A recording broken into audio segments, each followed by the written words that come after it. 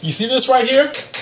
That's going to be you. And I'll tell you why in a second. So we are here to talk about SQL or SQL. What is it and what is it all about? I want to attempt to read your minds. Now, some of you guys are saying, and gals, hey, some of you guys and gals are saying, what do you need a database for, man? If it's just to store your data, it sounds like a lot of complication for nothing. Because you can, and this is accurate, you can store, if it's just information, you can store it in a spreadsheet. Hopefully not a crooked one like this, because this is probably illegal.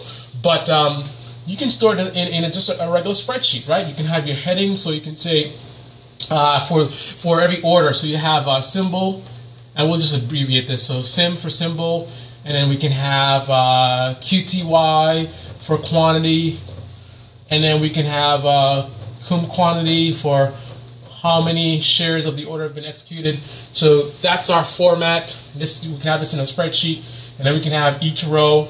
So order 1 is on IBM. Order 2 is on AAPL, our favorite stock. 100 shares, 10 shares. This has been executed completely. This has been executed halfway.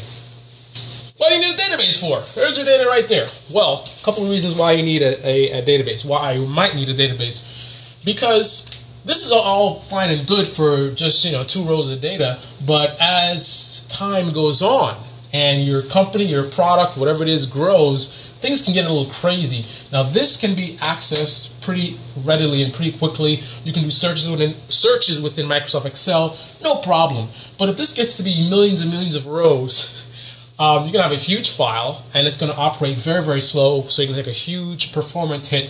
So one of the big reasons to use a database is because of expansion and scale. You want to be able to scale your application. You want to be able to scale your data. So as the data gets bigger and bigger and bigger, you have a medium that can support that growth. Now, the other thing is, if you have a spreadsheet, you have, I'm working on the spreadsheet, this person has a copy of the spreadsheet, this person has a copy of the spreadsheet. These are all copies of the same spreadsheet. Now, this one has been modified and it has different data than this one has. This one's been modified again. So now we have 3 copies of the same information. Which one's accurate? We don't know. It's all over the place. It's crazy. There's also security as well. Who has access to modify this? Should John from the mailroom be accessing your order information? Now, obviously in Windows, you can secure things in different ways, but in a database, you can secure the database in terms of who is able to modify, who's able to read, and you can track information, especially in trading. It's very important. During a support scenario, I went in and I removed something. There was a duplicate execution. I manually removed it from the database. So for whatever reason, the environment I'm in, that's an environment where you do that kind of a thing. And I removed the wrong order. And you want to know who did that? What happened here? Why is this missing? With the database, we can see exactly which user logged into the database and modified what and deleted what. All that stuff is going to be tracked. So that is one of the most powerful things. You can scale it, you can secure it, and also in terms of multiple people modifying it, you have a database that can be replicated, so you have a single copy. Now, other people can access it and modify it and whatever, but you have a single source copy that this is the truth. You don't have, this one's updated, that one's not updated. You have a single record that has all the information. It's always up to date. Everyone always has the up-to-date information. So that's one of the powerful things, one of the many powerful things about a database versus using a spreadsheet. All right, so I think that's pretty much wraps it up. I think by now you should have a good understanding of what SQL is all about, structured query language, and what do you use it for. But just as a final review, again, the database stores your data. The data is stored in the format of what we call tables. So database is all about data stored in a structured format of tables, which you define when you create the tables. When you create the tables, you define exactly the structure of those tables. Now, the database stores the data, and SQL comes in as the conduit between the database and the outside world being you, the human. So you, as a human, you want to be able to access the database. So this is how you look. Actually, considering how charming I am, you probably look more like this. That's horrible. Anyway, so this is you. You want to access the information in the database. How can you do so? You can't talk to this because this is database software. It's not human readable. So you want to be able to either use a query tool where you can write the commands manually, like a command line type of deal, or you want to use an application which can generate those same queries using a GUI. So you can access those queries using a GUI. So in the GUI, you can click on buttons, you can type in stuff, and then it'll format it into this SQL syntax. Send that off to the database. So requesting information, inserting information, and then going back and forth. You have that communication link, or you can do it manually by using a SQL query tool like MySQL. So you can actually manually type in on your keyboard your different commands, enter it here, insert, modify, retrieve. So you have all the ability to do all these things using the structured query language, which we now understand what it's all about and why it's important, and it's all thanks to me. That's why you are going to go click on that subscribe button. You're going to go and give me a thumbs up for the entertaining and informative video that I just put together for you guys. Pop quiz.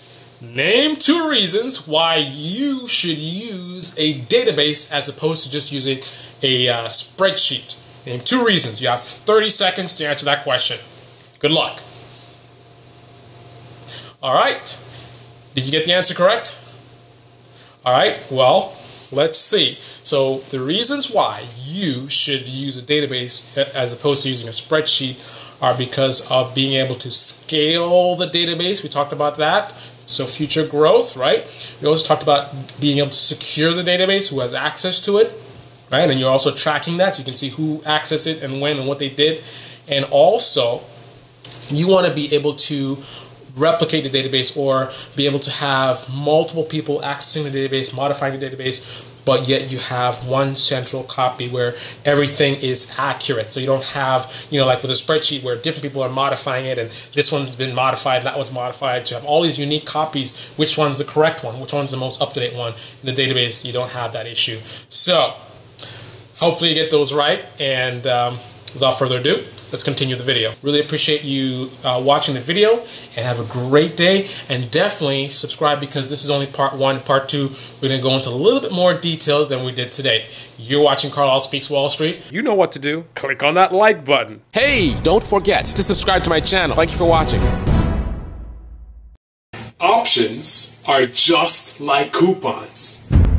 Sir, Unibravo Alpha Delta Nine. I have 2 great reasons why you should subscribe to this channel right now. What is the bid price? Number 1, because you want to learn all about trading and trading technology and not fall asleep and not get a headache. My videos make you smile and make you finally understand complex topics like no other. Number 2, because rather than listen to me self-promote, you're going to take a look at what some of my viewers are saying about my videos. Don't take my word for it. The proof is in the pudding, or the comments. Take a look.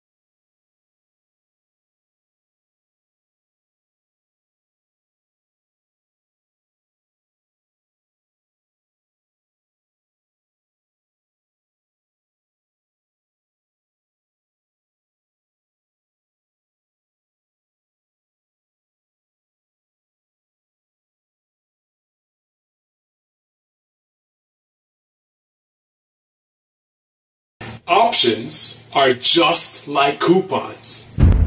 Sir, Unibravo Alpha Delta Nine. I have 2 great reasons why you should subscribe to this channel right now. What is the bid price? Number 1, because you want to learn all about trading and trading technology and not fall asleep and not get a headache. My videos make you smile and make you finally understand complex topics like no other. Number 2, because rather than listen to me self-promote, you're going to take a look at what some of my viewers are saying about my videos. Don't take my word for it. The proof is in the pudding or the comments. Take a look.